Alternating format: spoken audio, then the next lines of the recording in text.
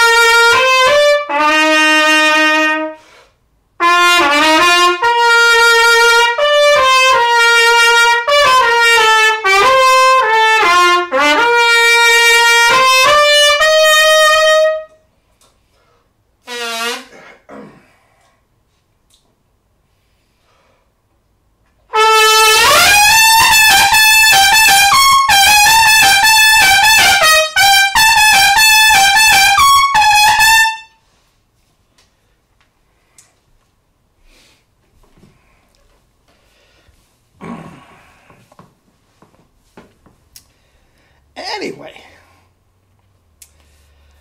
hellacious double C's. And what the heck is Ralph doing playing Broadway licks when we're talking about John WARE? Big part of the whole story. Okay, John WARE and what he means to me. First of all, let's get a couple things straight. Before we get into, the whole interaction between me and John, I have to say, and this is subjective, but I have to say, in my opinion, he is the most underrated great trumpet player in the history of trumpet. Guys, this guy was so great. He was right there with Herseth. He was right there with Katarabek. I don't put him in with Mel or anybody because Mel could do so many things. But orchestrally speaking, right there with Phil Smith. I mean, he was a great orchestral player. So much better than the guys today. Not even close to what's going on today. This guy was extraordinary. He had knocked down great chops. Okay? There's a little Jerry connection there, too. Hop to a high G. Guys, it was as big as a house. Big as a house. And his, just iconic Mahler third post horn solo, I believe it was Bernstein, maybe one of the best ever. Ever. He was assistant to Vacchiano. He was assistant to Phil Smith. He was assistant to Gerard Schwartz. More than an assistant to Gerard Schwartz. He carried Gerard Schwartz. But I'm just telling you, this guy, creme de la creme of playing. Okay, so what did he mean to me?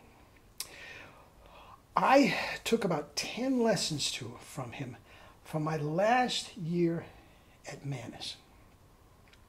Mel was going on the road with the Met. I'm not sure where they were going. They might have been going to China. I'm not sure. So he was going to be gone for a couple months. Okay? John WARE had just started there. Vacchiano had retired. And John WARE took his spot. So I hooked up with him for the last 2.5 months of my career at Mannes. Okay. Now, my first day he was there, I was warming up. And like Mannes, I told you Mannes, it's weird, the original building. They have another building now. But you could hear every note everybody played. And it was just this cacophony of music. And once you got used to it, it was extraordinary. The environment was unbelievable. Anyway, I was warming up, and my chops felt great. Right up to double C's, I was just killing it. And John, everybody could hear it. And John, I think it was his fourth lesson. I was his fourth lesson of the day. And John's asking everybody, who is this guy? Ah, that's Ralph. And John goes, can he do this every day? Oh, yeah. He's a big college student. Really? Now, John WARE, right when he was to audition for, they made him audition for the job with Gerard Schwartz. He's so much better than Gerard Schwartz, but they made him audition, much to his chagrin. He felt if they didn't know how he played at this point, he was playing in the orchestra for 20 years. But anyway, he had to do it. About 2 weeks before the audition, he's warming up backstage, and a stagehand who's carrying a box, didn't see him, walked right into him as he's playing. For the first time in his entire life, his chops hurt. He goes to Jerry. Jerry fixed him right up. So he had a connection with Jerry. So I was one of Jerry's guys. Oh, that's where the chops come from. So I come in, and he says, was that you playing all day? And I said, yeah. He says, geez, you sound great. We talked about Jerry and all this sort of stuff. And he goes, so what do you want to play for me? I don't know. I had this big bag, gym bag of music. And the Walter Smith Top Tones was right on the top. And I barely even opened the book, okay? He just opens the number one. He says, let me hear you do this. And I'm all but sight reading it. And I killed it. I killed it. Ends on high C's and everything. Killed it. And he goes, so what do you see yourself doing? You got, a couple months left here at school. What do you see yourself doing? And I said, well, I love the orchestra and everything, but I got to say, I got to make money. I've been doing some commercial things and all this sort of stuff, and I'm thinking Broadway might be a way to go. And he says, do you know anybody? And I said, yeah, I know Chuck Cameron, who was the lead trumpet at Annie.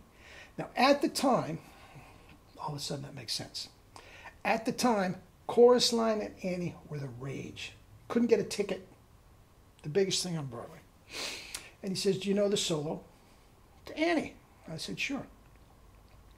Now, Annie starts with a Pictures at an Exhibition type solo all by itself, and it just plays the theme, what I just played. Okay? He says, let me hear that. And so I played it. He says, do you know Chorus Line? I said, sure. He said, let me hear some Chorus Line. Then he goes, can you shake on the F sharp? There's a big shake in the last part. Shake on the F sharp. And he says, do you know Bob Milliken? And I said, no. And he says, I do. When the time comes, let me know. Okay? Another video. So he goes, let me hear Pictures at an Exhibition. And I'm reaching for my C trumpet. He says, no, I want to hear it on B flat. B, da, da. Okay? He says, do you know Mahler Fifth? I said, sure. Let me hear that. And I'm reaching for my D trumpet. Because Bacchiato had me do that on the D trumpet. He said, no, I want to hear it on the B flat. Ba-da-ga-dum, ba-da-ga-dum. Nailed it. And he gets all done. He says, let me hear, humor me. He says, go back to the C trumpet and let me hear Pictures again. I did it on the C trumpet. And he says, you realize that tone might be a little thin on that C trumpet for the orchestra. He says, depending on the orchestra, he said, if you played in Cleveland with Bernard Adelston, you'd fit right in. He says, let's do this. Play it again, just like you did, and I will come in on the second part with the second trumpet part. We did it again. To my ears, it blended beautifully. He says, okay, now let me play the first part and you come in on the second part. He says, I take it back. He says, that blends pretty darn good with everything. He says, Phil Smith, now he's playing second to Phil Smith at that time, is very, very dark and white. It may be a little too much for him, but if you played it on the B-flat trumpet, you'd blend right in. And then finally he goes, look, Ralph, I'm going to leave this up to you. He says, I can't teach you anything. He says, especially if Broadway is what you want, and the commercial stuff, and you know people, he says, go have at it, and you'll do great. He says, what I can do is I can, for the next 10 weeks, until school's done, I can go through the, the audition type excerpts again, if you want, and you want my opinion on it. I'm sure you've done it with Vacchiano Bros, but we can do that. Or we can have some fun. He said we can play cornet solos, we can play duets if you want. He saw, Mel's duet book in the bag. I said, you know what? I want your take on the orchestral stuff. He says, I said, I'm not done with that yet. And I wasn't. I ended up getting a job, but that's another video. So we did that. And I said, under one condition, we have to, at some point, it doesn't have to be today, we have to do the post-horn solo. He says, okay, good. And we did that. But the fact that he says, John WARE says, I can't teach you anything. You see, at that point in my life, 22 years old, I'm ready to graduate from college. I felt I was pretty good, but I'm surrounded by broils. And for him to say that to me filled me with a confidence that you would not believe. You would not believe. He says, you sound fabulous. They're going to love you on Broadway. He says, when the time comes, I'll call Bob and we can get in. Again, down the road. And again, we went through the excerpts, and to have a different set of ears, going through it. And again, Vacchiano had me doing just about everything on D trumpet by that point. He wouldn't let me do it. He says, Ralph, your chops are so great. He says, you don't need D trumpet. He says, wait until you're my age, and if you need a D trumpet, then take it out. But he says, you're doing yourself a real disservice not to do it on the B-flat trumpet.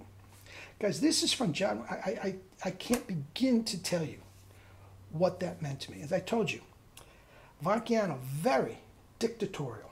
Just, this is it, Salamone, you can't do this, get out of town. Mel, off in the ozone. And everybody else that you're with is so cutthroat and everything. For a guy of that stature to just tell me, man, you're ready to go. Have a great life, And I kept in touch with him and all this sort of stuff. And he passed away recently. But I'm telling you, just an extraordinary, world-class trumpet player for a long time. And just one of the nicest people in the whole world. He was about this tall. And the cool thing about it was, he would tell you exactly. He says, no, Ralph, that's not going to work. That doesn't sound good. But he was such a nice guy, you didn't get insulted by it. Vacchiano said that. You think you're going to want to go slit your wrists. So it was such a wonderful thing to have him in my life at that point. John, I know you're up there. And I appreciate, just for the short amount of time, I know you had better students and all this, but it meant so much to me to be able to study with you. Anyway, guys, tomorrow we'll do Jerry. I could do 20 of them on Jerry, as you know that. But anyway, love you all. Have a great day.